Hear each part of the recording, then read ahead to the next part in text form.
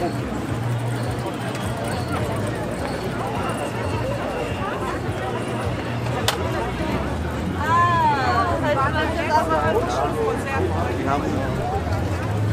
nicht jeder.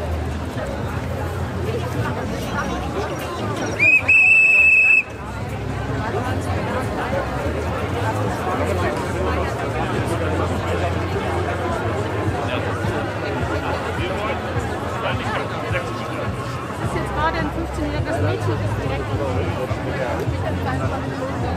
kann man ja so auch.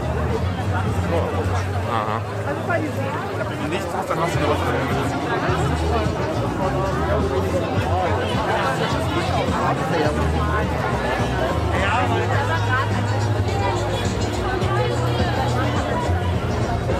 Muss ja auch an die Musik halten und dann geht die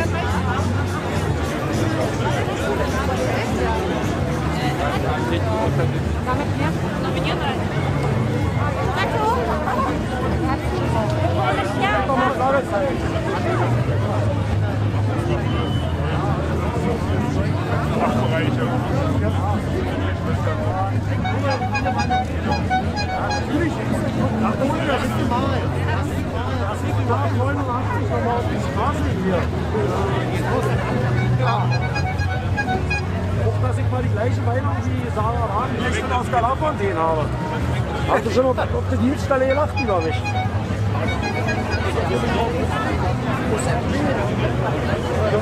auch ein Mensch, muss ich sagen.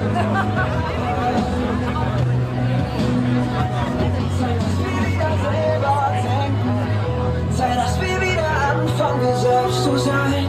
Sei, dass wir wieder selber lenken. Wir können nicht mehr länger leise sein. Viele Es ist Zeit, es ist Zeit, es ist Zeit. Ich bin bereit, ich bin bereit,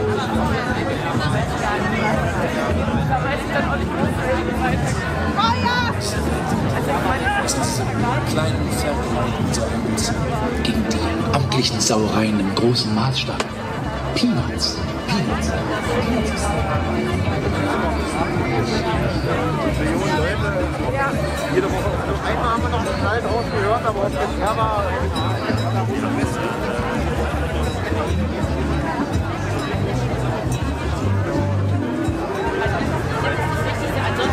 Ist der Körper nicht in der Lage zu passieren.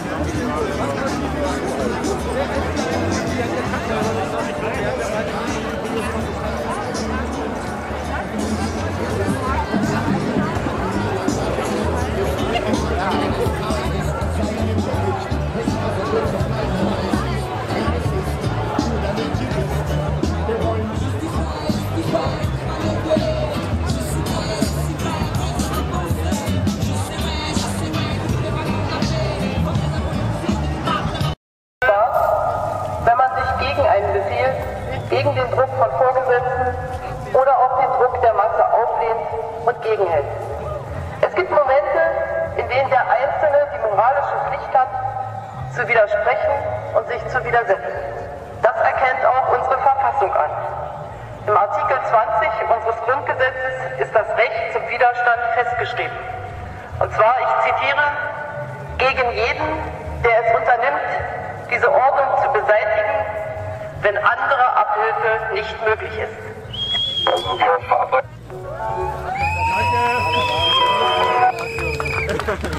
Liebe Mitmenschen, ich würde gerne etwas mit euch teilen. Ich sehe mich nicht als Wolf oder als Löwe. Und ich sehe auch Schafe, welche sich gegen unsere Meinung aussprechen und auf die Medien vertrauen. Ich sehe mich als Mensch, der seine Freiheit einbüßen soll, weil die Politik es für nötig hält, uns vorzuschreiben, was mit unseren Körpern geschieht. Ich bin Feuerwehrmann, welcher Tag für Tag seit Beginn der Pandemie auf den Straßen war, in den Häusern und Krankenhäusern. Ich habe es in der ganzen Zeit als Corona-impffreier Mensch nicht geschafft, mich im Dienst anzustecken.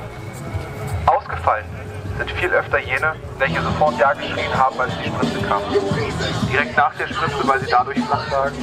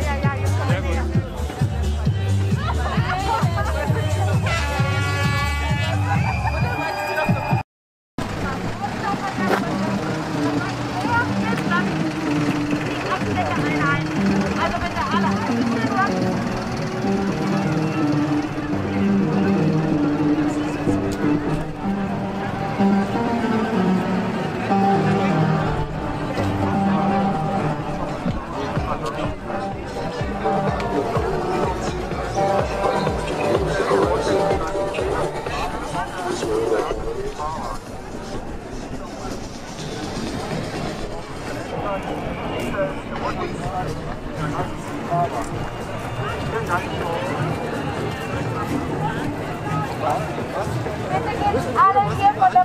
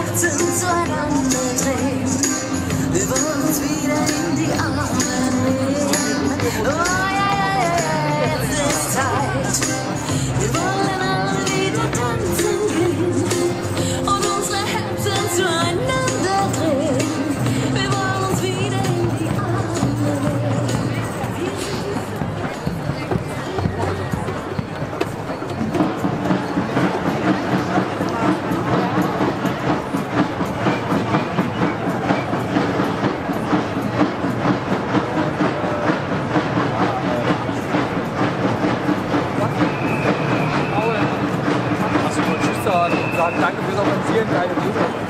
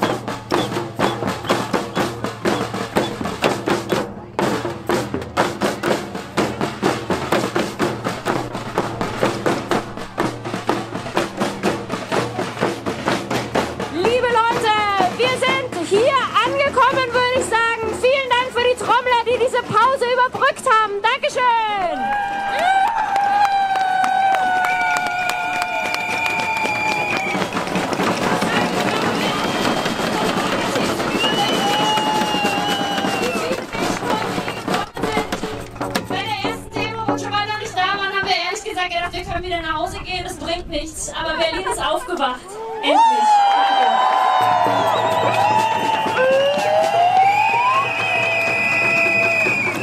Und wir hatten vorher schon Pflegemenschen, Krankenschwestern. Wir haben auch hier auf der Demo Feuerwehrmänner. Ihr habt sie vielleicht gesehen, sie stehen da hinten. Wir können uns alle mal umdrehen, weil da hinten ist viel Platz. Sie winken mit ihren Helmen. Auch die Feuerwehr ist von der einrichtungsbezogenen Impfpflicht betroffen, wie auch die Polizei davon betroffen ist. Sie haben einen offenen Brief geschrieben, die Feuerwehrleute. Und wir haben... Achso, Tina Maria wird ihn verlesen und etwas dazu sagen. Komm, Tina. Entschuldige, ich dachte, ich soll dich antworten. Nee, aber nicht so. Okay, hallo ihr Lieben, auch nochmal von meiner Seite. Ich lasse die Trommeln durch. Ich will erst mal wissen, könnt ihr mich auch alle gut hören? Seid ihr auch alle noch gut drauf?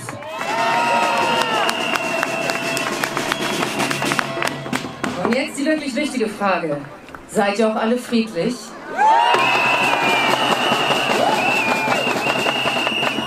Ja, das wart ihr. Vielen Dank von unserer Seite. An der Stelle kann man schon mal sagen, danke, dass ihr das alle so gut mitmacht.